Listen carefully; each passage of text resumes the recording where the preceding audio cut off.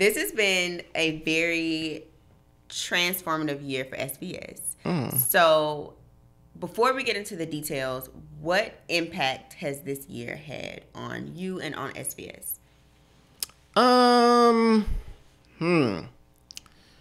Personally, the impact, financially, the personal impact it helped. Look, the start of this year, the whole reason we made Lost Sex Tape, Stripper Party, and even No Disrespect was to see if we can make some money off of Tubi. Let's see. All these Tubi movies are doing all this stuff for independent filmmakers. So let's see if we can get some skin in the game and we can, make something happen. And it was so important for me because of the place I was in my personal life. You know what I'm saying? I was fucked up. I was in a very much terrible situation personally. So it meant a lot for me. And at the beginning of the year, I bet everything I had. I bet every last dollar that I had. I bet every cent.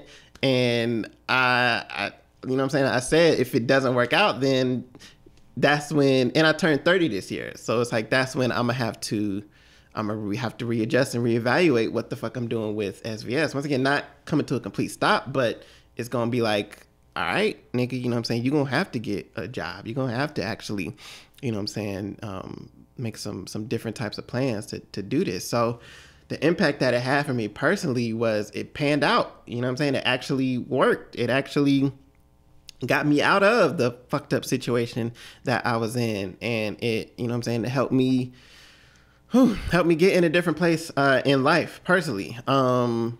With SVS, it's just the notoriety to the eyes, like the eyes that I now have on SVS, and the bargaining power that I have with SVS now because of the viral moment with No Disrespect. But it's like I can't even just attribute it to No Disrespect. It was a time like during June and July, I would be getting DM'd about a movie, and at that time No Disrespect was going crazy. So I'm thinking they're talking about No Disrespect, but they would be talking about Stripper Party, and they would be talking about like Lost Sex Tape, and even fucking Social. Like different people were coming to me about movies. It's like I was assuming everybody was coming to me about No Disrespect, but they were coming at me about like a bunch of different of my films. So it was like, you know what I'm saying? It made me feel fucking great. You know what I'm saying? Like, not because in my eyes, I'm like, okay, everybody's just following me and thinking about No Disrespect and stuff. But I think No Disrespect brought people to SVS. Like they brought people to my other films and stuff, and made them want to watch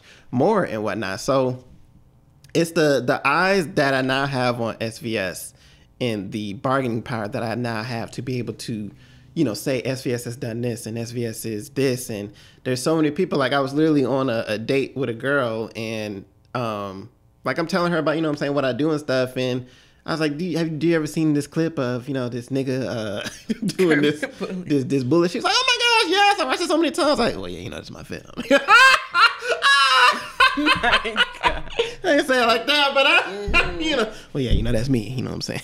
So unzip. Oh, I'm playing. Right in public. No, but that's super cool. There's so many people. I was still Lyft driving at this time when No Disrespect was going crazy, and this nigga got in the back of my seat and said, man, I know you. It's like, nah, nigga, you know what I'm saying? I picked him up from the hood. He's a hood nigga. I'm like, I'm pretty sure we don't. You know what I'm saying? I don't know you, nigga. Nah, you milk, bro. I was like, what?